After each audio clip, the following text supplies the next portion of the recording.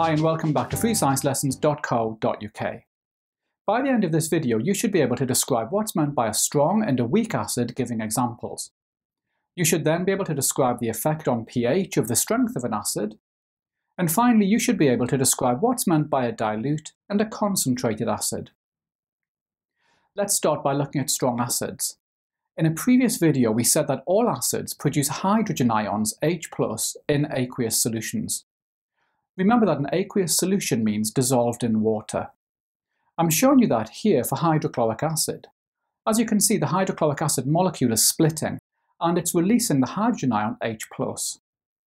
Now, scientists use a special word for when an acid molecule splits like this. We say that the acid molecule has ionized. So we can say that in aqueous solutions, acid molecules ionize. In other words, they split and release the hydrogen ion H+. Hydrochloric acid is an example of a strong acid, and you need to know what that means. Strong acids fully ionize in aqueous solutions. In other words, every acid molecule ionizes like this. We can tell that from this arrow. The arrow goes in one direction only, telling us that the acid has fully ionized. There are three examples of strong acids that you need to learn. These are hydrochloric acid, sulfuric acid, and nitric acid, and I'm showing you them here. These are all strong acids because they all fully ionize an aqueous solution. So let's take a look now at weak acids. I'm showing you here the weak acid carbonic acid. We can tell this is a weak acid from this arrow. This is a reversible arrow. This means that some of the acid molecules ionize, but not all of them. Scientists say that weak acids partially ionize. In other words, only a fraction of the acid molecules ionize. There are three weak acids that you need to learn. These are carbonic acid, ethanoic acid, and citric acid. Now, we've already seen that the pH scale tells us the acidity or alkalinity of a solution. So how can we use this with strong and weak acids? We're going to look at that now. The pH scale gives us an idea of the concentration of hydrogen ions produced by an acid. Strong acids have a lower pH than weak acids for a given concentration of the acid.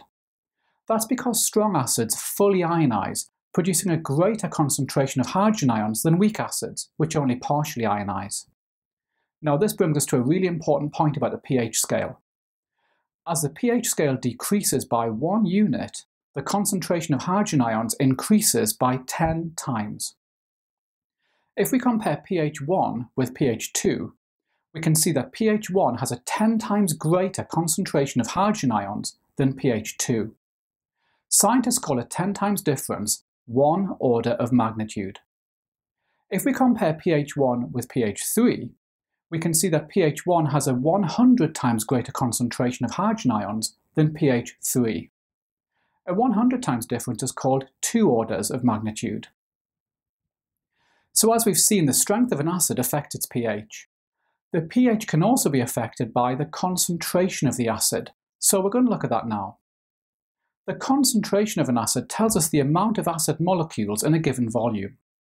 So a dilute acid will have fewer acid molecules in a given volume than a concentrated acid, even if the strength of the acid is the same. Remember, you'll find plenty of questions on the strength of acids and pH in my revision workbook, and you can get that by clicking on the link above. Okay, so hopefully now you should be able to describe what's meant by a strong and a weak acid, giving examples. You should then be able to describe the effect on pH of the strength of an acid. And finally, you should be able to describe what's meant by a dilute and a concentrated acid.